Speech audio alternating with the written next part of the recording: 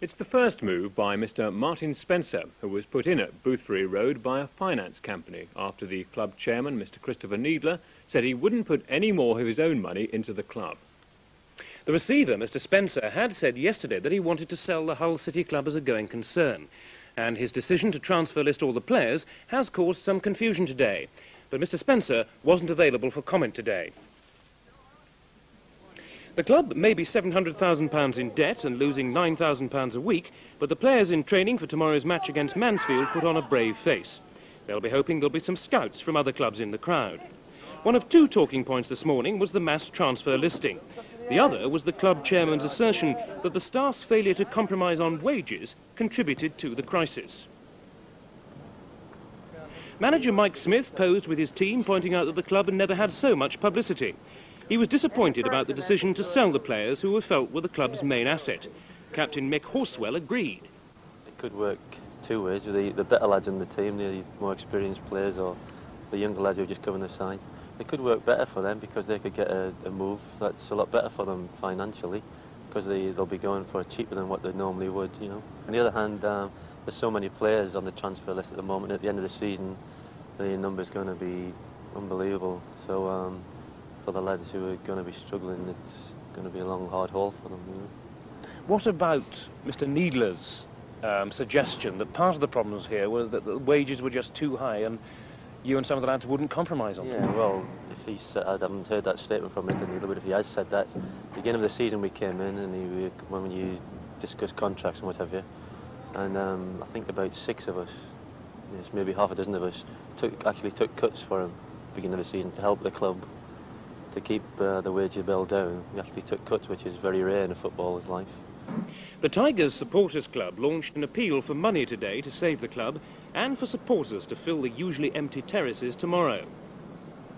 So what kind of crowd can be expected? Well, realistically, I should say, I hope there'll be about 5,000, maybe 6,000 people here.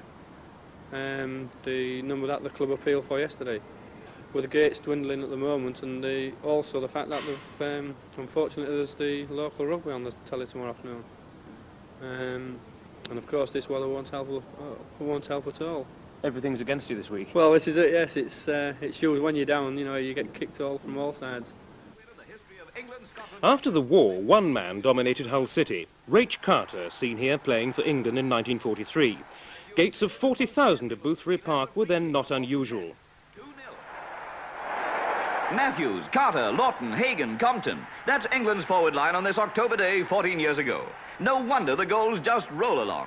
Coming up is number 3, Carter the scorer. Carter was player-manager, so what's the difference between his playing days and the 1980s? Well, to put it in a nutshell, I think it's personality.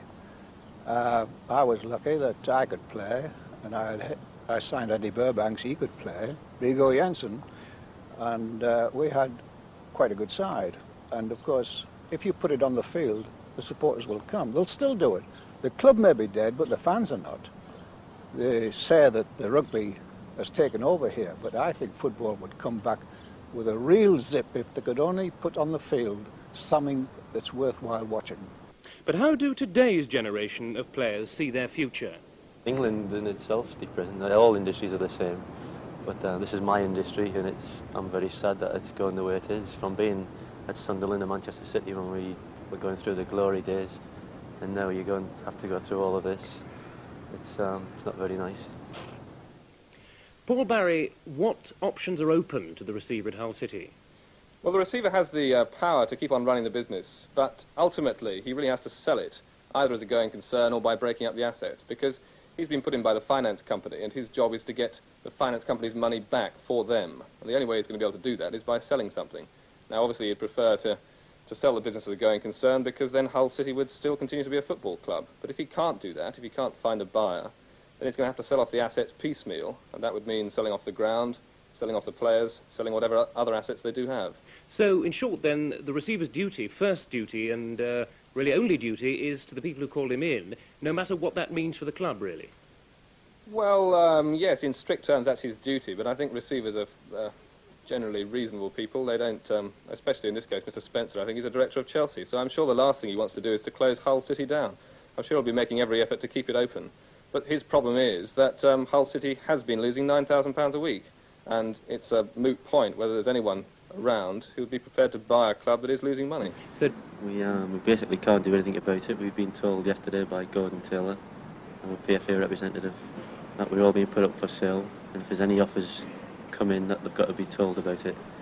And we just can't do anything about it. I mean, it's up to the directors what happens from there. With so many players in the Dole queue and heading forward, what do you think the chances are of most of you getting a move? It's going to be very, very difficult for players out of our team at the moment. I would imagine possibly 4 have got a really good chance of getting a club, and the rest of us are going to be struggling because there's basically so many players on the transfer list and getting frees and what have you from different clubs that are all struggling. It's going to be very difficult to get a club. How difficult is it going to be to lift your game tomorrow and in the next few weeks? Yeah, well, we came in yesterday and we told the news and we were a little bit down, obviously. We didn't know where we were going to stand with our careers and our jobs and what have you. But we've come in again today and we realised we've got to work for a living now. We've got to go tomorrow and play to our full potential and give 110% because we're playing for keeping a job ourselves. Manager Mike Smith was in disconsolate mood. Well, I mean, I understand the reasons behind it, but I think that they are, in fact, the major assets of the club. And I think it was disappointing that they have made this decision that any of them can go at any price. What about your own future? That isn't clear at the moment either. Everything's confused here. We've 42 people on the staff. That includes development people, includes management, secretarial side, administration. Everybody is suffering in the same dilemma. No one knows. We're not sure what's on, what's going to happen, who's going to do what. Hull's 2 high-flying rugby clubs say they will help in any way they can. Ironically, it was City who saved Hull Kingston Rovers from extinction 30 years ago when they allowed Boothry Park to be used for a series of benefit matches. And Hull City Supporters Club have launched a survival fund. Colin, last night the club agreed to start with a £500 donation, but can you hope to raise the kind of money that's needed? Well, hopefully we can, for the short-term policy. But we don't know how much we have to raise until we have a word with the receiver next week. How are you setting about raising the money? Well, as I said, we Supporters Club donated £500 to the fund last night, and tomorrow we'll be collecting at the ground, and hopefully again on Tuesday when we play Halifax. And in the coming weeks we've organised a dance already, and all proceeds of that will go to the fund.